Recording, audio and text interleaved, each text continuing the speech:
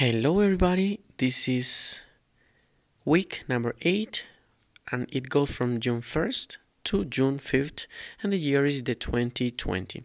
Our objective is to recognize vocabulary related to health and diseases in different listening exercises. Okay, we are going to start with the Shaping My Language book. So I invite you to go to this book to the page 55. Page 55. Exercise 1. In the exercise 1 you have to find the words that best complete this text. Okay, this is an email and you have to use one word to complete each gap. Okay, one gap is this blank, the space in blank. This is one gap, so you have to complete this email with one word for each gap to give coherence to the text, to the email. Okay, on the second exercise we have an email and we have to answer to it. On the left we have the email and on the right we have to write an answer to this email. Hey friend, I heard about the flu epidemic in your city. Are you okay? Be very careful. Flu is contagious, very contagious. Do you have a good doctor to visit? How can you protect yourself from getting sick? Let me know as soon as possible. So on this page you have to give an answer to these questions. Look, are you okay? Do you have a good doctor to visit? How can you protect yourself from getting sick? These are 3 questions we have to answer in this space on the right. In the exercise 3, it says, work with a classmate and choose a role. Ask and answer questions using the prompts and the information card.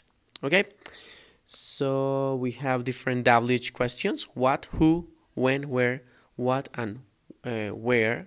Okay, so we have different information, we have pieces of information here, and we have to ask questions. You can formulate questions with the words.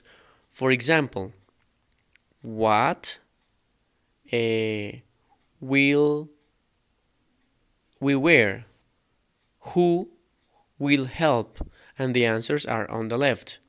We will wear comfortable clothes and shoes. Volunteers will help. The answers are on the left, and you have to formulate questions with the words on the right.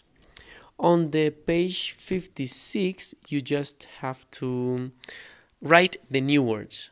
Yes, the new words that you are learning. Remember to use drawings, meanings, synonyms to help you remember, but don't use Spanish. 0 Spanish. So on this page you have to include the new words that you are learning this week. And on the page 57 we have a listening exercise, okay, with five different points. Yes, and this is multiple choice, so you have to underline the best answer. It says friends talking health. Okay, this is a test friends talking health.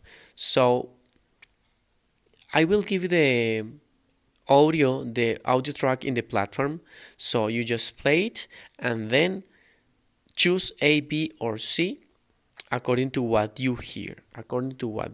Okay, so this is it. This is all for this week. Thank you very much for your attention. See you next time. Bye bye.